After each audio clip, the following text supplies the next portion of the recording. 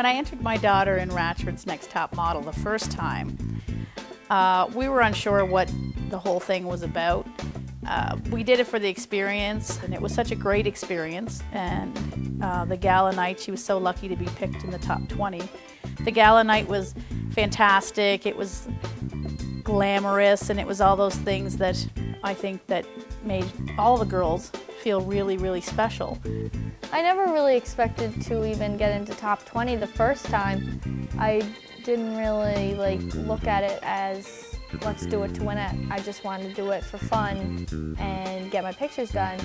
And then when I did get into the top 20, it was like, oh, well, maybe next year, you know, we'll try it again and see how we do.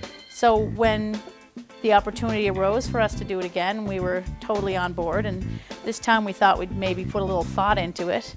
With so many beautiful contestants last year, I mean, every one of them were beautiful, and every single picture could easily have won with no questions asked. So how do you give your child an edge? So I just thought we'd maybe take some pictures that showed different aspects of her personality. The normal girl that goes to school every day and wears her jeans and sweaters, and we did a photo shoot in that, and then we tried to do the supermodel shoot, you know, glamorous and high heels. Then we decided to do something a little more edgy, kind of rock star, and then the last one was I called the Sports Illustrated shoot, which we went to the beach in the rocks and took some really beautiful, artistic, I think, photos. We never expected to win. I mean, everyone's pretty, and there was way, like, so many people in it. I didn't think I'd be the one, and then it happened, and it was crazy.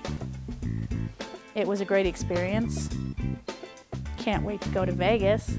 A part of like having a trip to Vegas for photo shoots one way, and then there's a trip to Vegas to have photo shoots with John, and it's gonna be awesome. And it's gonna be a big experience, and we're gonna have lots of fun.